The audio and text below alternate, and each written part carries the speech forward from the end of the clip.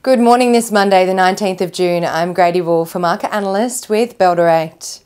On Wall Street, stocks closed lower on Friday but higher across the key indices for the week as investor sentiment was boosted by a rate pause out of the Fed, encouraging inflation data and ongoing strength in the technology sector, which saw the Nasdaq rise 3.3% for the week, marking an 8-week winning streak. The Dow Jones added nearly 1.3% for the week and the S&P 500 rose 2.6% on the week.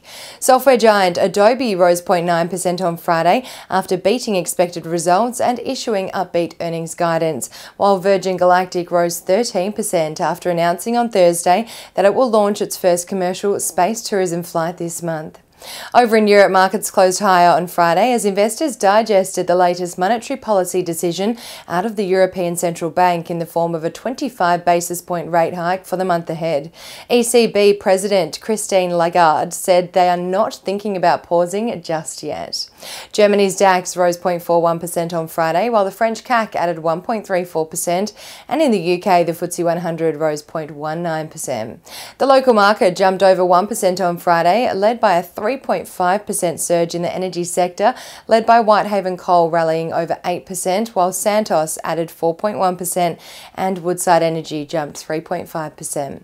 AGL Energy was the winning stock of Friday's session locally after the electricity and gas provider released a guidance update on Friday, revealing it expects underlying profit for 23-24 to double, with an expected increase between $580 million and $780 million, which is a significant jump from the guidance issued this year of between $255 million and $285 million. The strong profit guidance is driven by higher wholesale power prices and improved power plant operations. On the commodities front this morning, oil is trading 0.48% lower at $71.44 a barrel. Coal is down 5.52% at $128.45 a ton. Uranium is up 4.05% at $57.75 a pound.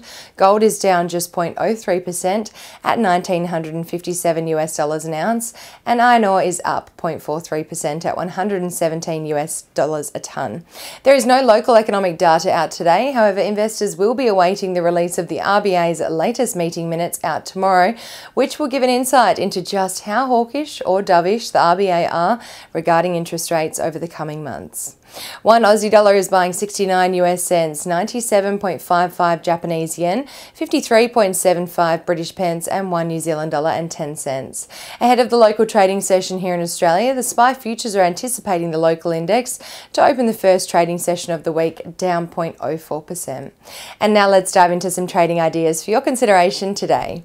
Bell Potter has downgraded the price target on Australian vintage from 65 cents per share to 50 cents per share and maintain a hold rating on the Australian Wine Company following the release of a trading update outlining revenue and EBITDA's guidance for FY23 that were broadly in line with expectations but significantly lower than FY22 as growing conditions worsened during key yield development months of earlier in the year.